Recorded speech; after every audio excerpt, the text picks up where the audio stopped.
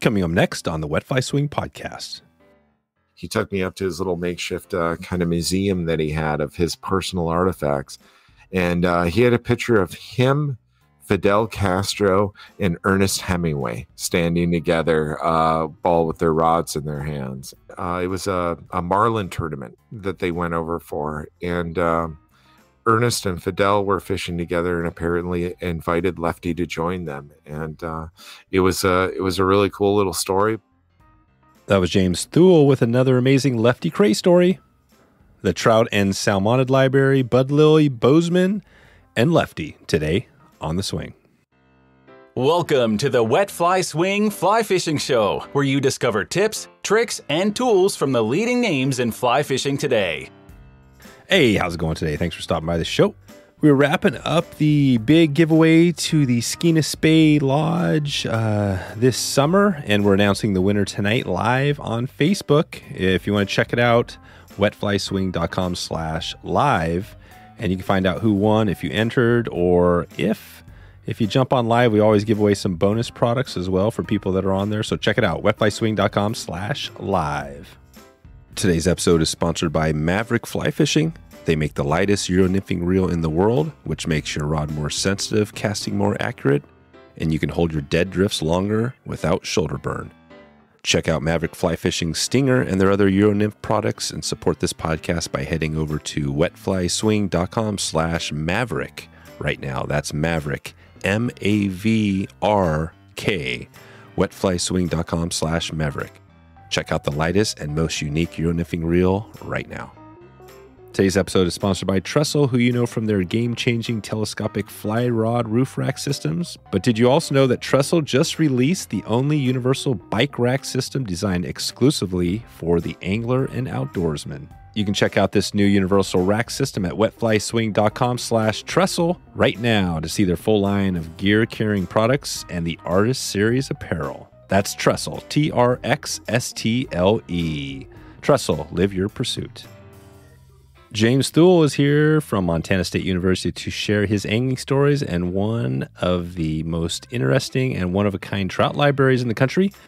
We find out and discover how this massive trout and salmonid library got started, who James has interviewed over the years, some pretty amazing, famous people, and what the future of the potential podcasting and the podcast might look for the Angling History Museum here. We're going to check it out. Plus, we hear the story of how James built his off-the-grid home from scratch in Montana. Here we go. James Thull from the MSU Angling Oral History Project. How are you doing, James? I'm doing good. Thanks for having me. Yeah, thanks for coming on here. We've been, I think, probably a lot of people that don't know about what you have going. You essentially have an archive of fishing, and I mean, it's not only fishing. It's how would you explain what you have going, the Angling Oral History Project, and everything at MSU? Sure. So our project actually started with our trout and salmonid collection. So we have the world's largest collection of books on trout and salmon. That was started with one of our former deans, Bruce Morden, and Bud Lilly. They were the ones that planted the seed for that idea. We're such a fishing destination. We have so many anglers and authors in our area that we thought it would be a good thing. So right now we have the largest collection of books on trout and salmonids, including a book signed by Isaac Walton. We have the first book to ever mention fishing in the New World, approaching 20,000 volumes overall now.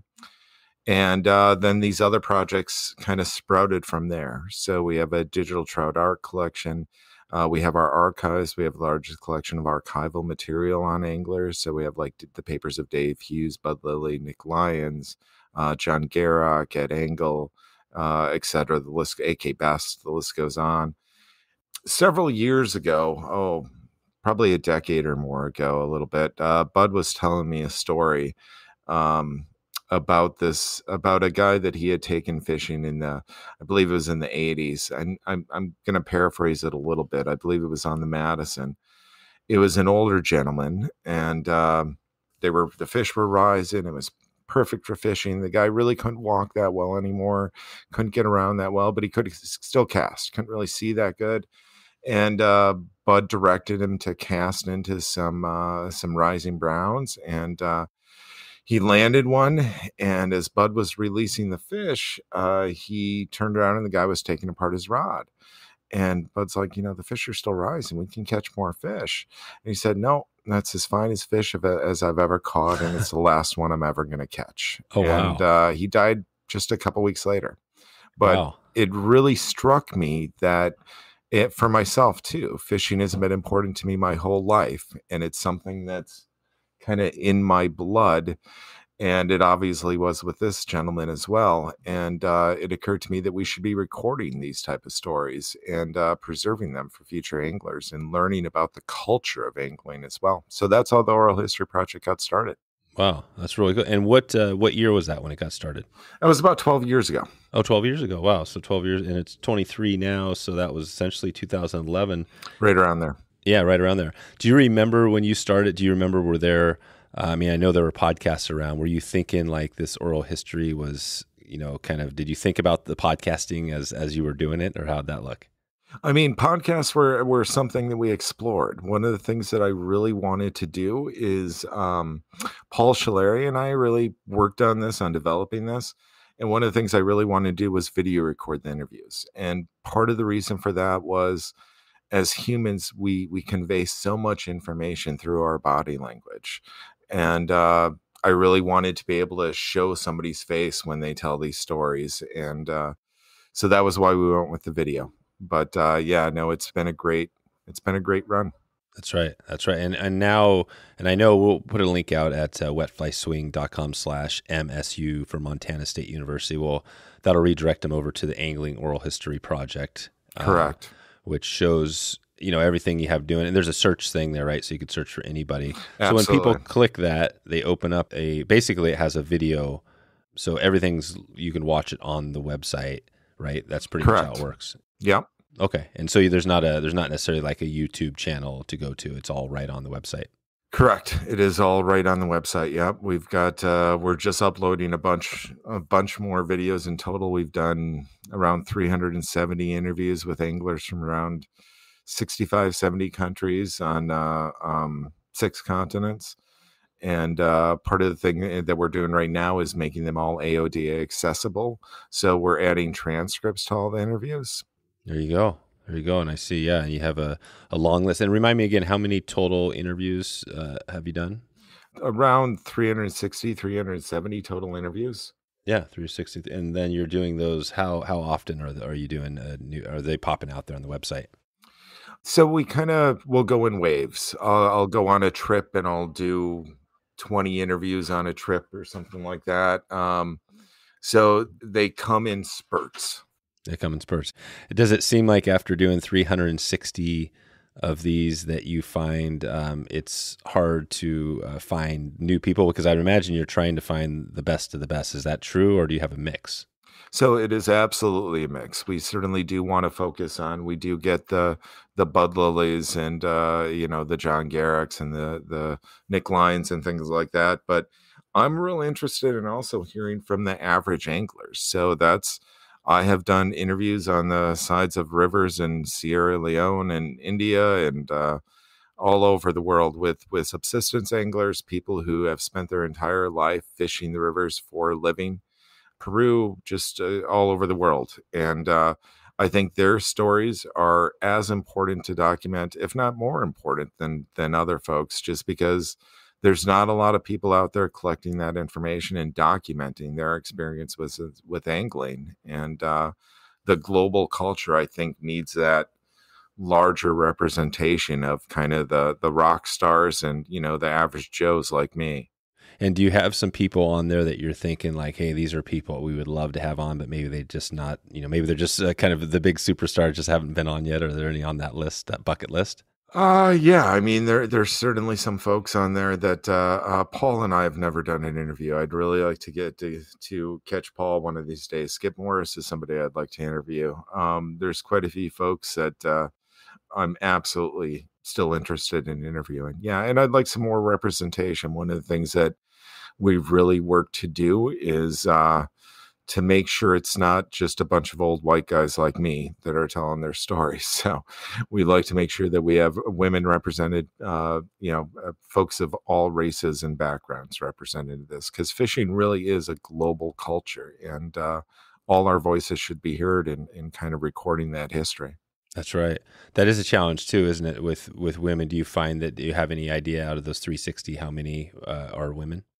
I don't have a solid number off the top of my head, but I would probably throw in 10 to 15%. We've done our best to kind of seek out women, and certainly when I travel, I've always done that, and we've had some great interviews on the road. I interviewed. It was in Cambodia. I interviewed a woman who runs a small fly shop there, but part of the stories that she told too were about her parents living through the Khmer Rouge and Pol Pot. So it's always interesting to get these kind of background history stories about that connect angling to kind of life and the things we go through. People I interviewed in Germany talked about having to sneak hooks and rods and things like that. When the Berlin Wall was still in effect. So. Right. Yeah. And we're similar just as far as women. I mean, I think we have about the same 10% or so, right, of women in our listenership. And probably it's about the same. I think we have a similar number of interviews on our show.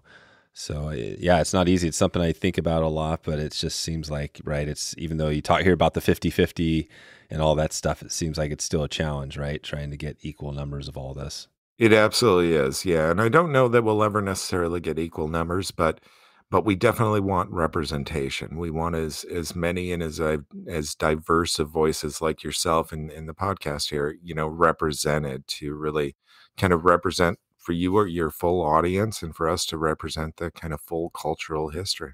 And do you get people that kind of reach out to you and just say, "Hey, I'd love to be on your show. This is what I do." Do you get that occasionally? Occasionally, absolutely, yeah. I do get people that I'll meet. I'll go to conclaves or to conferences and things like that, and they'll have a story to tell, or they'll say, "You should really talk to my mother or my father or my brother," or "I've got a friend who has has been running a fly shop for the last 30 years. You should really speak with him about it." And so that's great. I mean, one of the ways that this really has grown is through that word of mouth, people connection, people telling me about other people that have stories to share. Yep, exactly. Nice. Well, let's maybe broaden it out a little bit to the bigger picture, and maybe just take us back to Montana State University and talk about maybe first where that is for those that don't know, because we have listeners kind of all around the country. Where is Montana State? And then talk about what this oral history, the kind of what you do on a daily, weekly basis. Sure, absolutely. So Montana State University is located in beautiful Bozeman, Montana. So some of the best trout country in the world, I would argue. We've got some great blue ribbon streams, and we're close to, not far from Yellowstone Park, not that far from Glacier, and just have some incredible fishing opportunities for trout and salmonids, including our native cuts and native trout. That was, as I mentioned earlier, that was really the kind of the impetus for starting this collection. There was that we were kind of in the middle of dreamland for trout fishing country. So we thought it was a good mix idea that somebody could come in and read about a place that they've wanted to fish, and then actually go out and dip their toes in the water. One of the collections that we just have received from a pretty prominent author, that was one of the things that we talked about when he decided to give us his archival material, was the idea that you can really connect place with the writings by being right there in Montana on a daily basis. So I'm the special collections librarian at MSU. Most of the work that I do is directly involved with our trout and salmonid collection.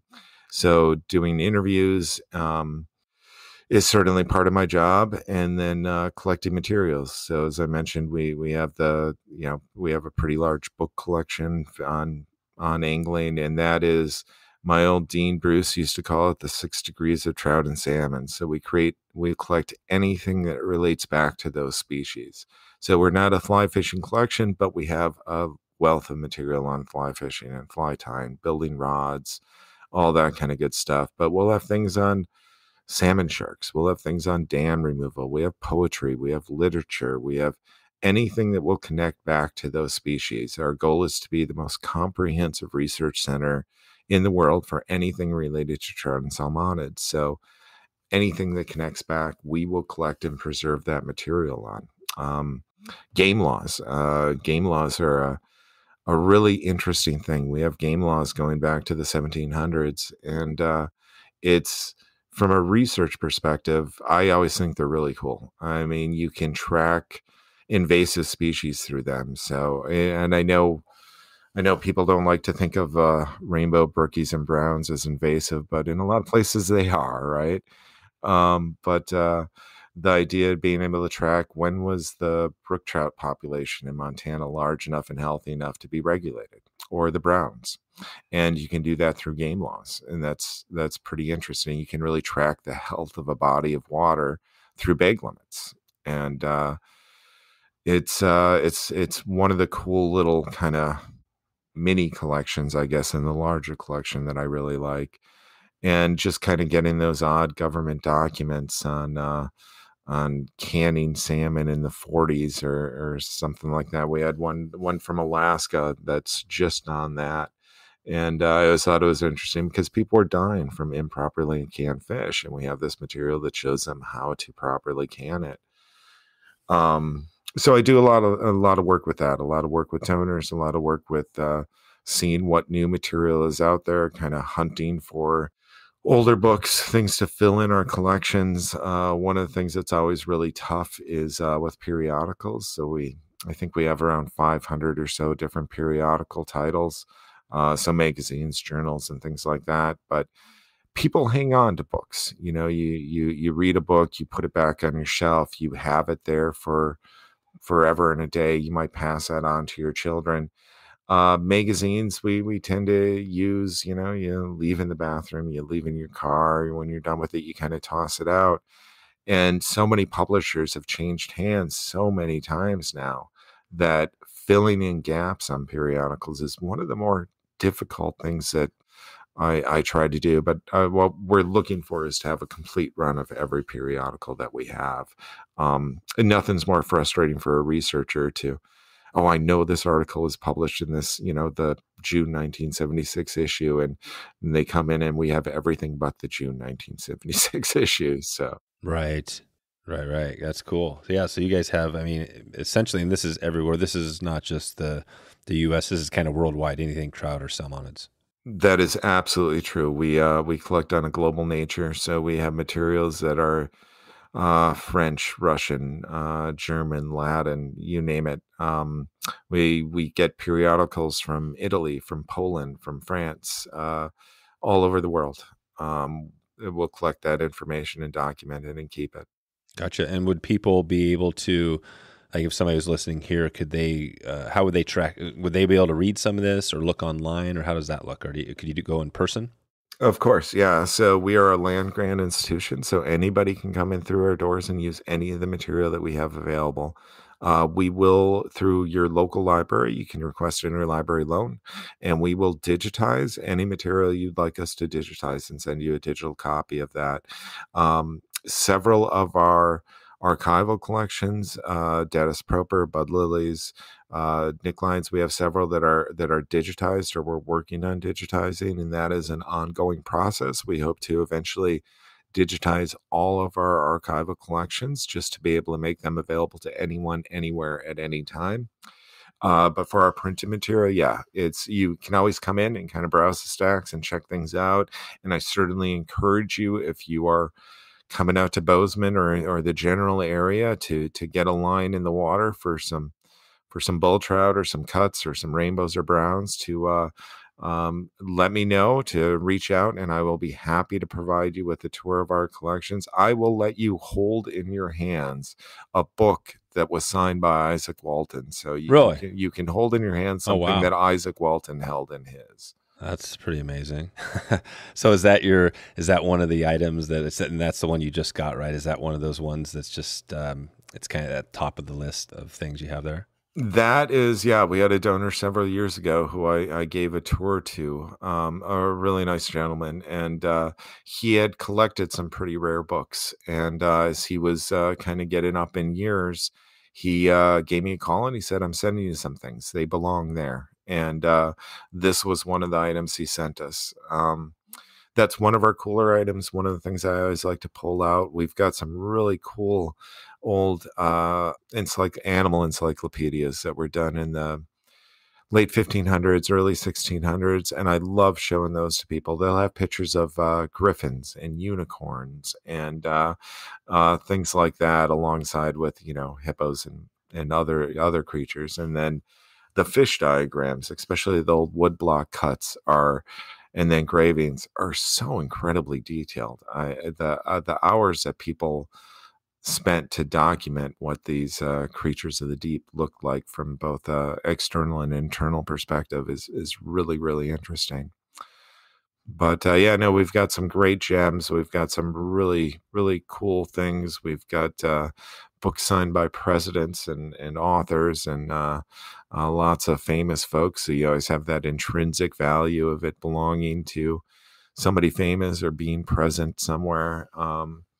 And then the informational value. And of course, what we as a research library are always focused on is the informational value. We want to provide that first and foremost. Well, we have a lot of rare books. As I mentioned, we have, I think I mentioned, we have a copy of the first book to ever mention fishing in the New World. I think that was published in 1521.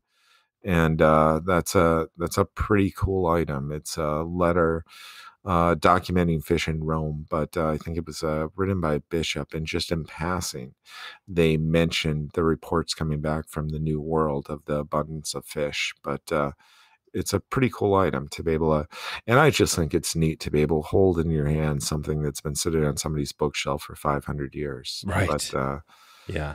But so there's probably no real substitute for that, visceral in-person experience of being able to smell that paper and see those books.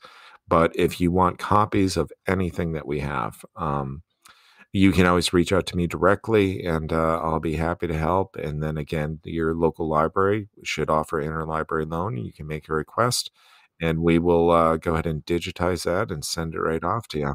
There you go. So you can do that. So literally, if somebody found something, that's always a question too, like you said, with periodicals or anything, you want to get something, it's not there. So they could just go in, either call you or search. And if they find it, you could send them it digitally for free.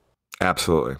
Wow. That's amazing. Yeah. Okay. So this is even better than I was thinking. This is a full, yeah. I mean, obviously it's a library, and I was just looking at I'm looking at your alphabetical list of like topics, and the American Museum of Fly Fishing is one of them. So it looks like you've had some interviews. That's one of those things, because there's other, resources out there. Do you find that there's other similar universities that are doing something like what you guys are doing? Maybe not quite as big, but similar? So there are absolutely other places out there that have amazing fishing collections or fly fishing collections.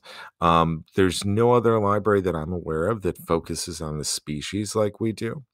But we do work really well with other institutions. So we just finished a project with the American Museum of Fly Fishing, where they had a bunch of inquiries that had been conducted quite some time ago, and a lot of them were on audio cassette, and they were sitting in their archives. But that is, I'm certainly old enough to remember having a cassette player in my car and recording songs off the radio and things like that when I was younger. But people don't have that anymore. So that's one of the things with an archive is not only do you have to keep that material, so old floppy disks and things like that, but you have to keep the material, the machines that will allow you to access that information. And audio cassettes and things like that, they weren't built to last. They're under constant stress. 8-track, anything with a tape.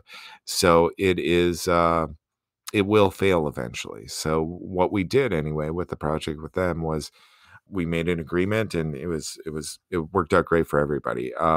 They sent us these rare, unique interviews. It's kind of one of a kind things. And we took them and we worked with our student workers and myself and some other professionals who oversaw the project, and we digitized everything. So we sent them back both the originals and then digital versions of them. And then we included the digital versions in our project. And so we were able to access information. Some of the folks there were no longer around. So we were able to get those interviews included in our larger project. And for them, we were able to help take information that was somewhat inaccessible and make it much more accessible. So it was a win-win. We've had great relationships with certainly with FFI and TU and other organizations as well. So, yep. Yeah, that's right. Yeah, and I'm looking now. You got TU, Esther Lilly. I guess that's Bud Lilly's wife, I'm assuming. Yeah. And Alan Baker. And yeah, a whole bunch, like you said, 360 interviews, right? These are all interviews you have out there. Yeah. We've got a wealth of them, that's for sure. Quick break for a word from our sponsor. With more than 40 years of experience in coffee, the Anglers Coffee Team roasts a full range of coffee with one goal in mind, delivering excellent coffee to every single angler. Responsibly sourced from farms using sustainable growing practices, you can rest easy knowing you are doing your part. Roasted and shipped within 48 hours to assure freshness. For me, it's all about that freshness and taste. When I crack open a bag of Anglers in the morning, I feel good because I know not only does it taste great, but I am supporting great movements along the way. With a blend for every taste, a dry dropper on the go tea bag option, and a roast sampler, you know Joe at Anglers is serving your needs. It's time to step up to better coffee and more impact for the fish species and causes we love. You can head over to wetflyswing.com/anglers right now to grab a bag of greatness today. That's Anglers, ANGLERS, to make a change today.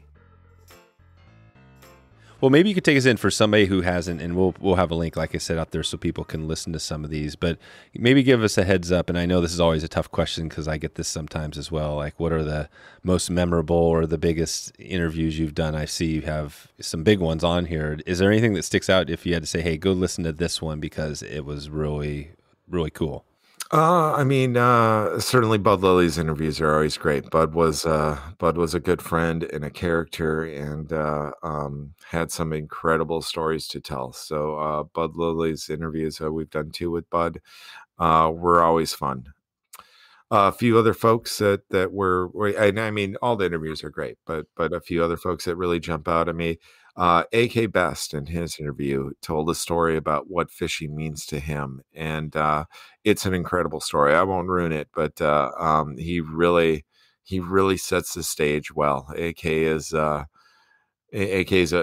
great guy and just a real genuine person.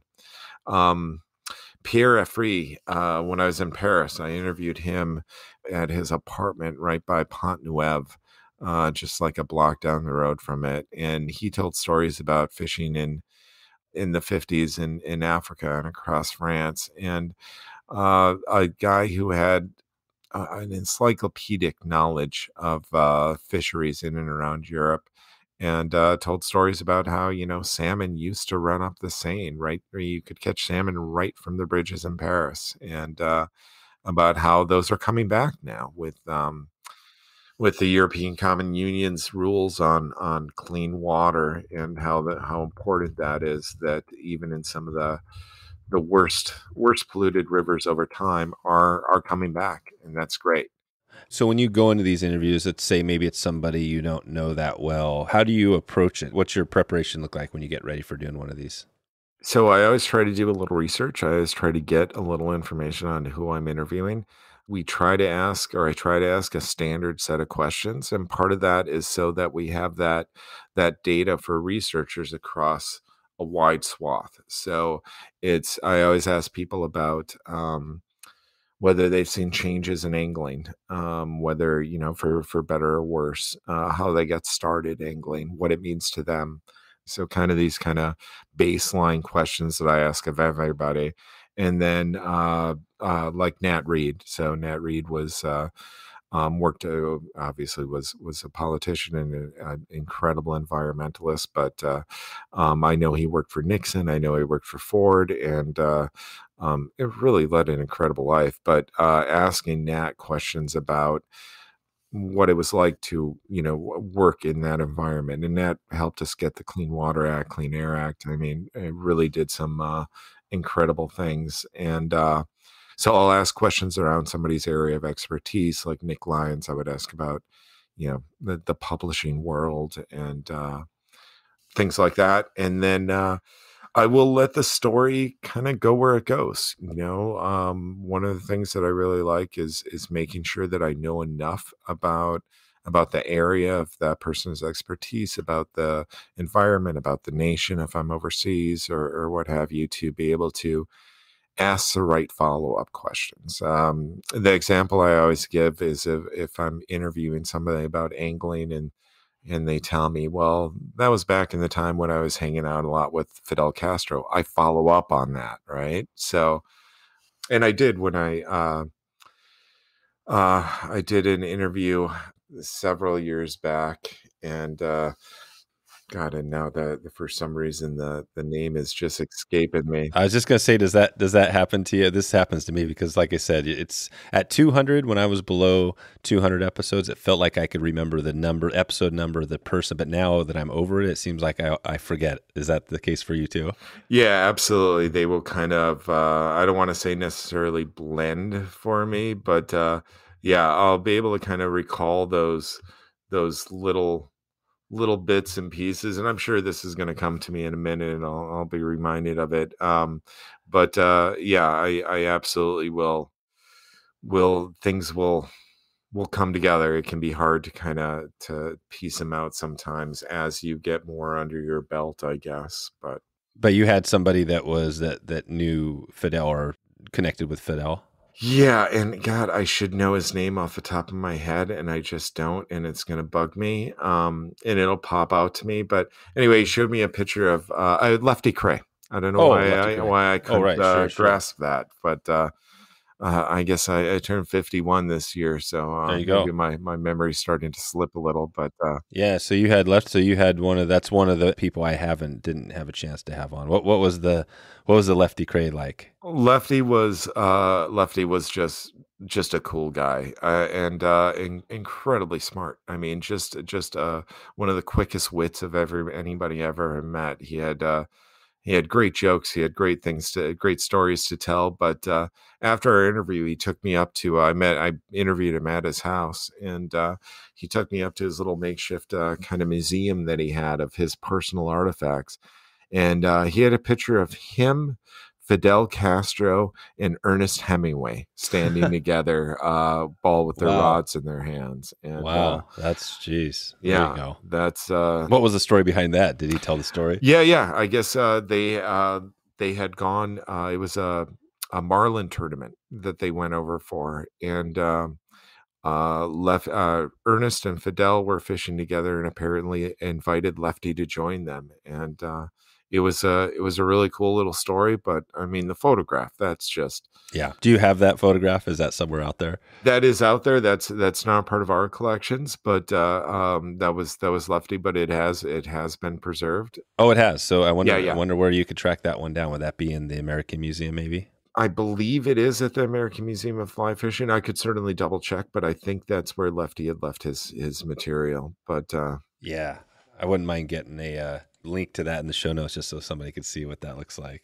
If I had that photo, it would be on my business card. I mean, it would just, if that I did, and again, I'm gonna fail to remember the gentleman's name, but I interviewed a guy in London, and again, a really nice guy. He'd written a couple things on fly fishing, and boy, I'm losing tracks of names today for some reason. But anyway, he had met Eric Clapton in a fly fishing shop and got Eric to sign his book, saying something like "You're my hero," and he took that and had it put on the back of his business card. And, perfect. So that was a pretty cool thing. Oh man, that is cool. That was, yeah, it's hard, again, yeah, it's just Lefty, right? You hear, I've heard a lot of stories about him from people that knew him, and it's always the same thing. It seems like the fishing is what, connected him, but it's never, you always hear it's like the person, right? That's always the stories you hear about what he was as a person, which is pretty amazing. Yeah, no, Tom McGuane told me a story about going out with him not long before he passed. And, he couldn't move around that well anymore, but he could still, he could still cast with the best of them. Yeah, he could. That's the thing, the casting, right? That's one of the cool things with fly fishing is that, all these other sports, or a lot of these other sports, snowboarding, whatever it is, you're not doing that until you're 90. But fly fishing, you can in a lot of cases, right? Yeah. Because the casting, you never lose it. No, that is, well, some of us never get it, but yeah, I'm still trying. But that's true. Well, take us back there. Let's go back on that because we kind of missed that at the start. What was your, how did you first get into fly fishing? Was this like early age, or when did that start? No, so I didn't start fly fishing until I moved to Montana. I've been growing up spinning and bait fishing. I grew up in Wisconsin. One of my first memories of fishing was my mother took me to a fishing tournament on Stevenson Island, the border river, the Menominee River between the Upper Peninsula of Michigan and Wisconsin. And I still distinctly remember thinking I had a snag, and I caught, I don't know, maybe an 18-inch, 20-inch. It was what we called a dogfish at the time. I think it might have been a carp species. I'm not really sure, but I still remember that. I still remember that kind of magic of realizing there was life on the end of my line, and that was, I think, the mystery of it is what drew me to fishing. Never knowing what's tugging on the end of there, and that's what I've stuck with. But when I moved out to Montana, I was still spinning. I was interested in fly fishing, and I bought a fly rod. A good friend of mine, Jason Clark, had told me to set up a hula hoop in my yard and cast to that. And so I tried that, but didn't have a lot of luck. And I was telling Bud about this, and he said, "Let's go out." And so he took me out a little place on the we were on the Gallatin. And he took me out and gave me some tricks to casting, and gave me some really good tips on how to read the water, where the fish were going to be, and sure enough, every time I was able to land a cast where Bud wanted me to put it, a fish would rise. That's pretty cool. Wait, what was do you remember one of those tips that he gave you about fishing? One of my favorite tips that he gave me about fishing was, he said, "Jim, well, I'll give you two of them, but one of them was, Jim, the fish don't know whether you're using a $900 rod or a $90 rod. It's, it's sometimes as anglers, we can certainly tell the difference. And don't get me wrong, I'd love to be able to afford a $900 or $9,000 rod, but it's not in my budget right now." And, the other advice he gave me was, he said, for the most part, fish strike for two reasons. They're hungry or they're pissed. There you go. And Bud now, is he alive still? No, Bud passed several years back. Esther just passed, I believe 2 years ago now, a year and a half ago. Yeah, no, Bud was a good friend. I was actually at a conference in Sri Lanka when Bud died, but I was so happy. I was able to work it out. I actually got a taxi driver who had a tuk-tuk driver who had an international card because my cell phone wouldn't work over there. And I was able to pay him to be able to use his phone. So I was able to call the hospital and speak with Esther and be able to say goodbye to Bud. And I was always really grateful that I was able to do that because he was a really important guy in my life. And so was Esther. I stayed up with Esther until she passed. I still stay in touch with Chris, their youngest son, and we're just good people. Right. Yeah. And Bud is obviously a huge name out in that area. We know the guys at the at Big Sky, right? They think they purchased Bud, where Bud's shop used to be. Sure. There. And so, yeah, it's a history, right? I mean, Bud created something there that's living on right past him, which is something I think a lot of us probably wish that we could do. Do you feel like, like when you look at what you have going with this oral, everything you have going here, what keeps you going here? What is that the thing for you? You're thinking like, wow, I'm really documenting these connections with these people that some people would never know about? Yeah, absolutely. I mean, I feel like if I've done anything in my career or my life that will kind of have a legacy and leave something behind me, it's the work I've done with the Trout and Salmon collection. It's the work that creating this oral history project and being able to apply for grants to be able to fund it, especially for the travel, to be able to do these interviews in places where I truly believe a lot of this information would not have been documented. Just in Mauritius and Sierra Leone and kind of really places off the beating track. But um, yeah, I think leaving that behind and leaving this wealth of information, not only on angling, but kind of on the connections of angling, why we fish health, climate change. I mean, just kind of documenting this on really a global scale. Plus, what's been really cool about it is that I've been able to travel quite a bit. So I've been able to fish some really cool spots. I've had some really interesting adventures angling and been able to actually catch fish on 6 continents now. Oh, So, wow. What's one of those spots that's kind of you wouldn't think that's maybe kind of remote and that you fished and that's memorable? there's certainly a few rivers. I'd fished part of the White Nile in Uganda. And it was incredible, but I mean, it was really good fishing. Fishing for Nile perch there. I also fished Lake Victoria there and did catch an oil perch there. But I've had some good luck. But a lot of it, so much like I think for all of us, and one of the things that really comes across in the angling oral histories is fishing is part of it, right? But it's also about being there. It's also about seeing the birds in the sky, smelling the flowers, just the general experience of being in nature is so important. And I think that's as much of a draw for fishing as anything, especially with those of us who primarily do catch and release, right? It's no longer about harvesting that meal. It's not about taking that fish home. It's about being out there. That's I think oh gosh, again, I'm my brain is slipping on the name, but one of my favorite quotes is maybe fishing for me was just an excuse to be near rivers, and if so, I'm glad I thought about it. It was Haig Brown. Right. Oh, Haig Haig Brown. Yeah, Brown. yeah. But some of the stories that I've heard from people about how the things they've seen out angling and so I think for a lot of us too, it's as much about that connection to family and friends, right? Dan Wank, who was the superintendent of Yellowstone, um, told me a story about what fishing means to him, and what really struck home, or what really got me about it, was he talked about it's so much less about the fishing for him now. It's about being out there, but it's also about connecting to those times that his grandfather or father or brothers or people who are no longer around went out with us, and having those memories and kind of refreshing that in our minds about those special moments that we shared with the people we loved in these places that we love, and somehow that being there makes that memory stronger.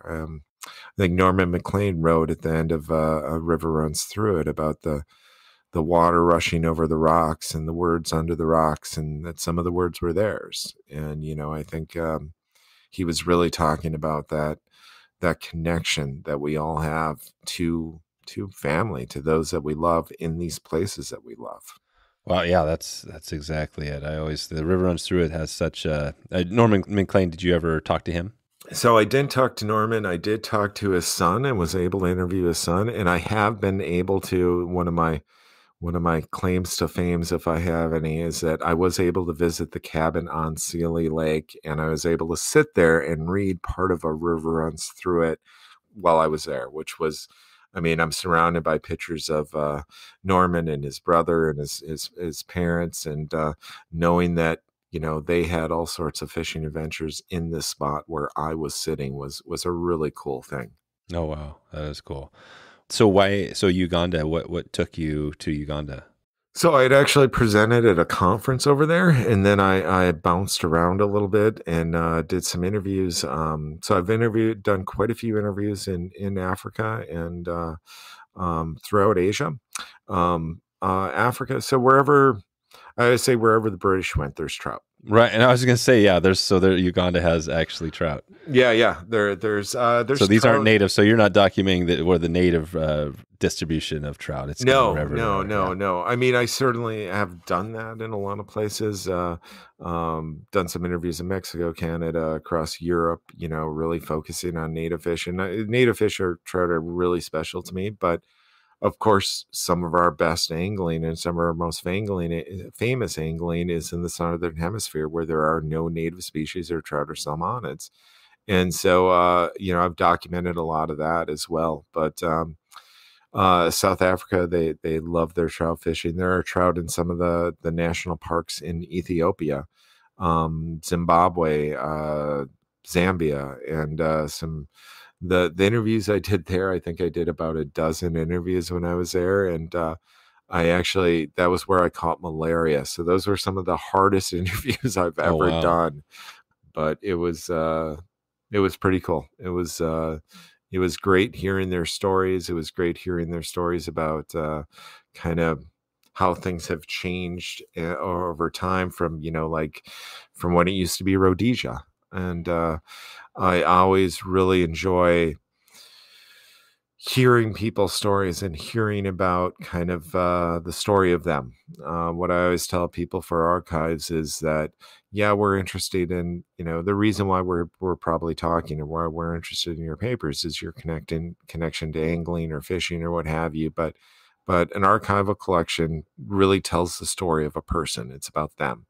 We want somebody to be able to look at these papers in 50 or 100 or 200 years, or as long as there's an MSU for that matter, that will help tell the story of who that person was, and unfiltered, the good, the bad, etc.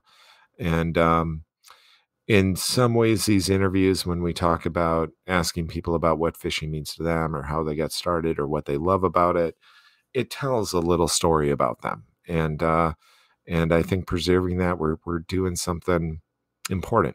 And I think that the idea of preserving these for future generations, I've had multiple, on several different occasions, I've had people reach out to me that their father or their mother or their uncle has since passed, and they wanted a copy of this interview, or they wanted to link back to it from the obituary, or they wanted to show a part of it at the wake, because this was the only film that they had of them actually kind of talking and smiling and being relaxed. And so I've always really been touched cool. by that. Yeah, that's really cool. I think that I kind of look at the same thing like what we're doing, right? I mean, I just enjoy the interviews. It's just like this one is just like the other, whatever we've done, 400 we've done. It's just fun to hear the story, and your story is, they're all good, whether you're like Lefty Kreh or if you're just getting started fly fishing, right? It's always because it's a human story, I think. Is that what it is for you? I guess you just said it, right? But that's it. It's the person. No, I absolutely agree. It is the human story. And I mean, some of them are, even the first stories. I interviewed a young gentleman a few years back who I had to get his parents' permission to interview him. I think he was 14 or 15, but he told me a story about the first trout he ever caught was on a fly he tied and a rod he built. How cool is that? Cool. I mean, those are some cute, cool little human stories that I think get mixed in there, and sometimes you don't. And sometimes our best stories are the ones, I'm guessing you've seen this too, that you don't expect to find. BearVault is one way to assure your next backcountry trip stays memorable, epic, and safe. BearVault builds a rugged polycarbonate locking canister that keeps bears and other wild animals away from your food. This in turn keeps your food safe, keeps the bears safe, and keeps you safe.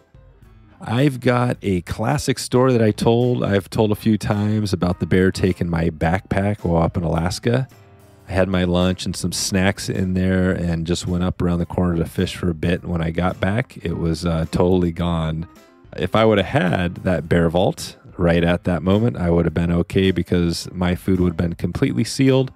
The bear would have had no idea and no reason to take my backpack. So a good reminder there. You might not realize it, but this type of thing happens all the time, even to experienced outdoorsmen. The great news for us is now we can experience the great stuff of a remote trip without ever having to worry about animals fiddling with our stuff. Sleep soundly knowing your vault has sealed the deal for you. Believe it or not, food storage is a key consideration while backcountry hiking, fishing, or camping. The BearVault also has some great bonus features like the see-through sidewall so you can find your stuff really easy, and a large opening, plus it doubles as a nice camp stool. This thing is legit. It definitely is this might be my favorite feature is the camp stool. You know, I love a good chair out there. Check in with the crew at BearVault at wetflyswing.com/BearVault. That's BearVault, BearVault. Okay, back to the show.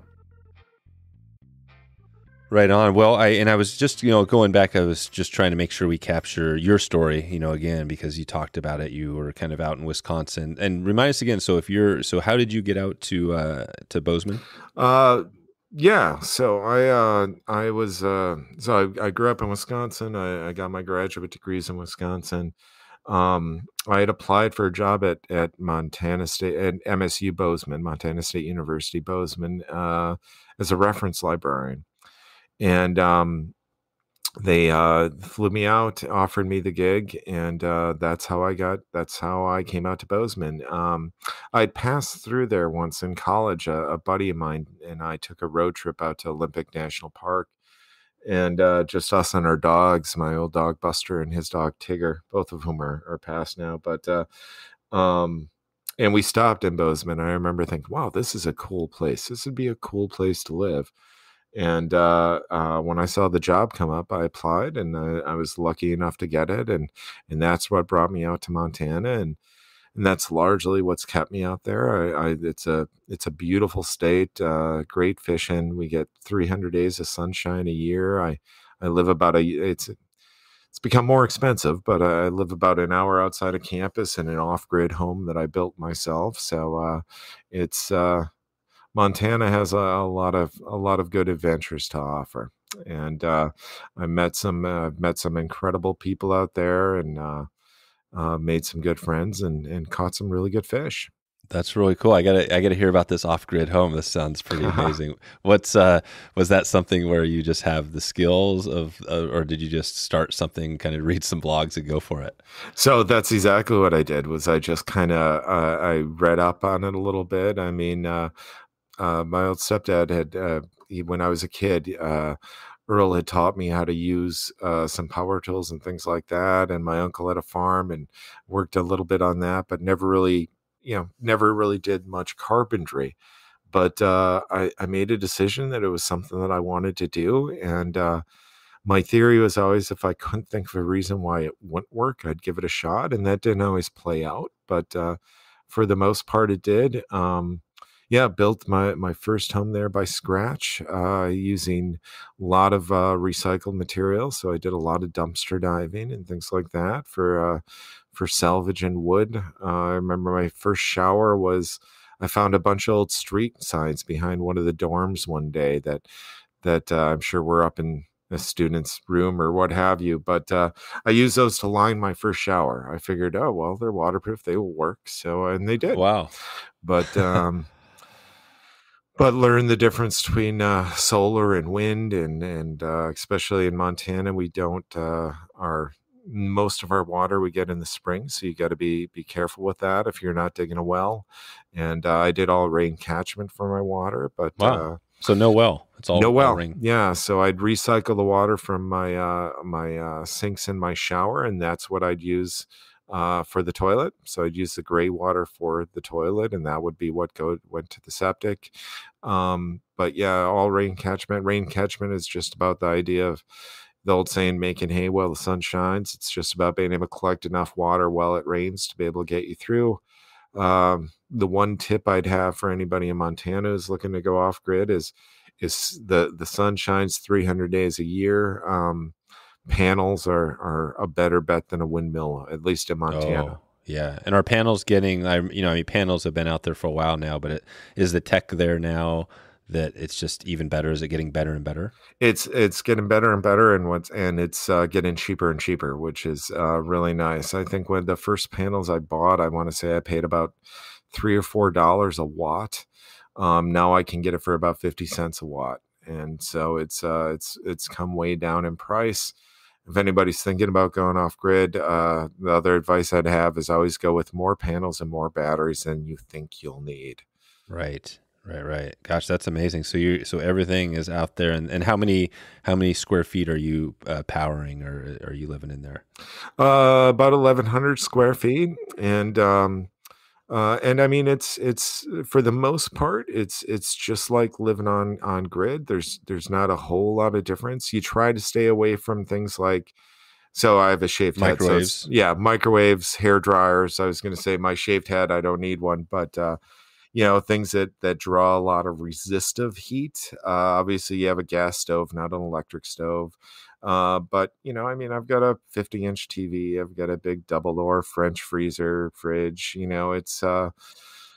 It's just about being conscious and doing the little things. I mean, all the lights should be LED, and you save power where you can. On demand hot water heater, so you're only using that power when you're actually using hot water. But right. And are there people around you that are on the grid? No, I'm about 5 miles or so from the grid. So all my neighbors are off grid, and it's a real welcoming community, and so they were really able to help me kind of get in the idea of what to do. When I built a greenhouse, one of my neighbors he had worked on aquaponics in its initial phases, and he gave me some great tips, as did my uncle who has a farm on greenhouses. They said, build them high. You want the heat to have a place to go. And I never really thought about that, but it's all about that tempered zone where the plants live. And so little tips like that have been great. And but yeah, for the most part, it's like with today's technology, with Starlink and other internet services, and what's his name, Elon Musk and all that stuff. Yeah, so you can get internet pretty much anywhere you are, which is nice. And it's that's so cool. It reminds me, in Montana again, you hear so much about it. It's always the fly fishing, one of the top places you hear about, but you also hear about like Bose Angeles? Is that kind of one of the names you hear? Right? That is, I've seen it grown remarkably in the last. But you still have it sounds like you still have these places. Like there's still plenty of lots of wild space. It's not right. It's not no. We've still got lots of space in Montana. We've still got. I think we're the second or third largest state, and we're 48 or somewhere in there in terms of population. One of our old senators, I'm not a huge fan of him, but he did have a great quote that was something like, "There's a lot of dirt between light bulbs in Montana." That's it's still not. There's not a lot of people. Yeah, it's a similar. It's probably. I mean, I'm not sure if you've been up to Alaska or whatever, but I'm sure there's a similar type of person that wants to live right. Like you're living off the grid. I mean, it takes a certain person to be able to live off the grid.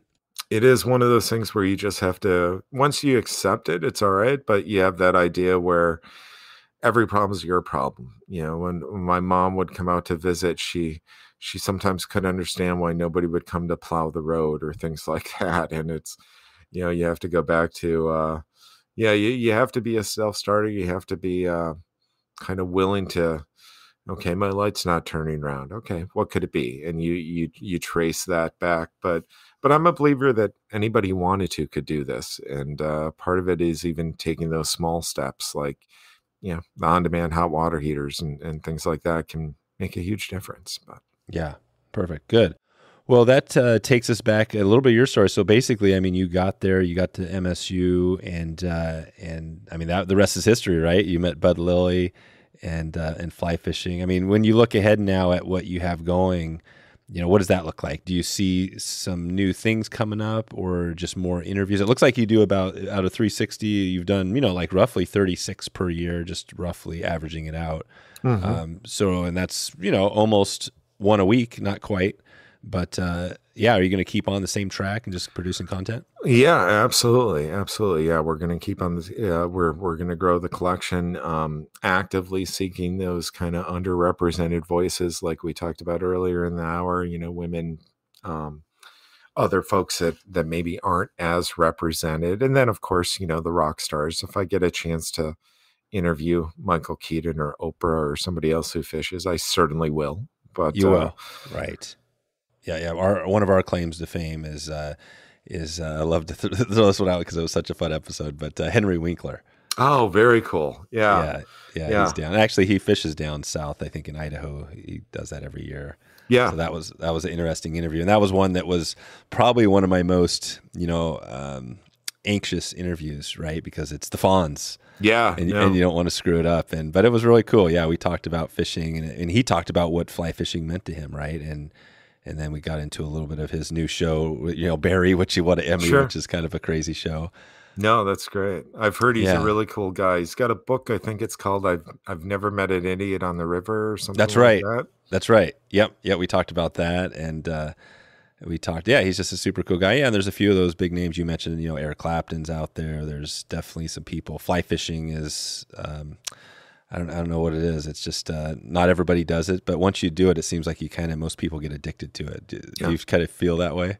Definitely. Yeah. Speaking of, I'll just throw one out there too of cool celebrities that I've met. Jeremy Wade, the River Monsters guy. Oh yeah, right. So I got to go fishing with Jeremy. I know him a little bit. He was our lecturer. We also do an annual lecture series at the university.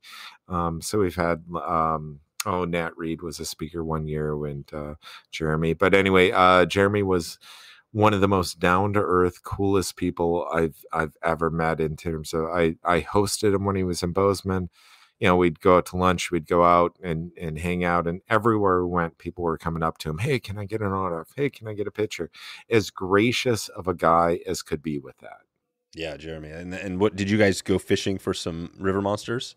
We went fishing for some browns. I don't know that you'd call them river monsters, but during his talk, he did show a picture of I think it was a little caddis fly versus one of the hooks he normally uses when he's like on the Amazon or something. And it was a pretty big disparity, but he's a well-educated guy. He's written quite a bit on fishing as well. And one of the things that he did in his talk, which I was a little surprised by, but he opened it by apologizing. He said, I know my show makes it look like you can still go to all these kind of back corners of the world and just land these big, huge fish. And he said, it's harder and harder. He said, climate change, pollution, things we're doing as humans are affecting fishing on a global scale. And that's something we should all be concerned about. But it was a cool little message to give to the student. He spoke to a lot of our students. So nice. Good. Well, and I just had one more note here I was going to check with you. So yeah, I'm obviously with the podcasting, it's just a type, and probably my guess is 5, 10 years, 20 years from now, there'll be something else, right? It might not be called podcast anymore. But it is the oral, right? Is the long form interview. Do you find, where else can you find these long form interviews like this? Not just fly fishing, but it seems like those have been going away. Do you feel that's the same? I think in some respects they are. I think part of it is kind of the change in media, right? We're much more about, as a society in some respects, I think we're more about the soundbite than kind of the deep dive, so to speak, I guess. But they're certainly still out there. There are a lot of archives like ours and many others, AMFF, a lot of organizations that are looking to preserve this knowledge for future generations. That's what archives do, really, is the idea of that we want to create a snapshot of not only our time, but times before us, and preserve that, keep that around for future generations. So our plan is to keep doing that as long as there's a Montana State University out there to do it at. And can people download when they go to listen? They can get copies of like periodicals, right? You send them books or whatever. Can people actually download the videos or the interviews? I believe you can, and certainly we can arrange for that to happen if somebody's interviewed in the interviews or if somebody's interested in the interviews. This is something that we will be happy to share these with anybody who's interested. Oh, cool. Yeah, that's really awesome. Basically, it's a Yeah, I mean, essentially a free resource, right? That's your idea. I mean, what is the mission? What is what is when you come down, at the essence of what you do? Maybe explain that just briefly. Sure. I can sum it up pretty quickly. It's really about preserving the global history and culture of angling. And that's what we want to do through these interviews is preserve these stories, preserve these knowledge. Worst case is a snapshot of what was, but otherwise just really kind of to share that rich history of angling and to keep it out there for future generations. Perfect. And you want to give a quick heads up on, now we're kind of in March going into April here pretty soon, what you have coming in the next kind of the rest of this year, anything new or you want to give a shout out to? Yeah, so we always do our lecture series. That'll be coming up in the fall. Our last one was with Jim Getz, who was really instrumental in getting us fishing access and preserving our fishing access in the state of Montana. That's something we're always working on. This fall, I'm going to be teaching a class at the university on using archives on angling and the history of it, and part of that will accumulate with we're going to go down to Belize for about 10 days go check out some of the fishing down there. Hopefully get a line in the water, maybe for some permit, tarpon, or bonefish. Oh, there you go. So there you go. Sounds like a pretty good gig. So good. Yeah, okay. We'll send everybody out to, like we said earlier, I guess just like you said, search Angling Oral History Project, Montana State University. Sure. Yeah. And feel free to link back to my email. If anybody has direct questions for me, feel free to reach out anytime. I'll be happy to help with any of the information we have. And if you just want a tip on where's good to get a line in the water around Bozeman, I'm happy to help with that as well. Okay. And you go by Jim or James or both? 6 of 1. Yeah. I go by both. So perfect. All right. Well, we called you James at the start, so we'll leave it off with James. James Thull. I appreciate you coming on today and shedding some light on what you have going. It's an amazing body of work. I remember we interviewed John Garrick as well, and I remember asking him some of that stuff, like what is it? The whole thing, right? What does it mean to him? And it was really interesting. I think it is about the body of work, right? It's not about any one interview or anything you do. Do you feel that for you, that's what it is? You look back at this whole thing you've created, because it really has been you, right? I mean, I've had a lot of support, but Bud and I definitely kind of came up with the idea to do it. So I've certainly played a part, I would say. But yeah, no, it's been great, and I agree. It is about the larger body of work, and I think a lot like you do with your 400 plus interviews and documenting that. And I think you mentioned John. I think you've interviewed Bruce Staples, a few other folks. My guess is our wires have crossed more than once already, but that's right. But I think it's really important what you're doing as well, and getting that stuff out there and preserving that, and allow people to learn more about angling, and also be able to kind of preserve that knowledge for folks. So well done. All right. Yeah. Thanks, James. All right. We'll keep in touch with you, and we will talk to you soon. All right. Sounds good. Thank you so much. There we go. wetflyswing.com/452. 452. Check it out right now. You can get the show notes, find out, get some links over to see some of those amazing guests. I'm sure we'll have a link to the Lefty Kreh interview there, and whatever else we can add to it. Check it out right now. Quick reminder before we get out of here, you can join the live event tonight on Facebook, where we're going to announce the Skeena Spey Lodge winner and the big prize pack, see who won this massive this trip and the products. And we're likely going to be giving away some bonus products as well tonight. So check it out right now for a chance to win some bonus. And this isn't just hats and stickers. We got some good stuff we're giving away tonight. Check it out. wetflyswing.com/live. Quick listeners shout out before we hop out of here as well tonight. Rick Wagner. All right, I got a quick one from Rick Wagner. He checked in. Rick has been a listener for a while here, and he checked in and said, Dave, loved your interview with the great John Garrick. There we go. I love it. Short and sweet and to the point, John Garrick. That was one of my favorites. I'm going to hopefully get John on in a future episode if we can moving forward. So thanks, Rick, for checking in here and for giving us some love there, and I appreciate that. If you want to get a shout out, you can check in with me, Dave at wetflyswing.com anytime, or on social media, and just let me know. Email is easy. If you could do that, and I'll give you a shout out, and I'll put together an episode for you as well. All right, let's take a quick look tonight at the live event. We are going to be turning around tomorrow, and we're jumping right back into it. We are heading in with the travel program, and then we're jumping in on the next episode to wrap it up this week. So stay tuned. It's a big week, and I hope you can connect with me, maybe online or on the water, if you're a winner of this trip, or if you just want to straight up and pick up a slot. We're going to have a limited number of spots to pay and head over to the Skeena Bay Lodge, and I think we have the early bird special going on right now. You can check that out, wetflyswing.com/school. That's school, SCHOOL, school.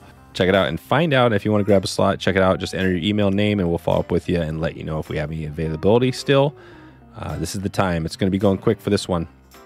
All right. I hope you're having a good evening, good morning, or good afternoon, wherever you are in the world. And I appreciate you for stopping in today. Talk to you soon. Thanks for listening to the Wet Fly Swing Fly Fishing Show. For notes and links from this episode, visit wetflyswing.com.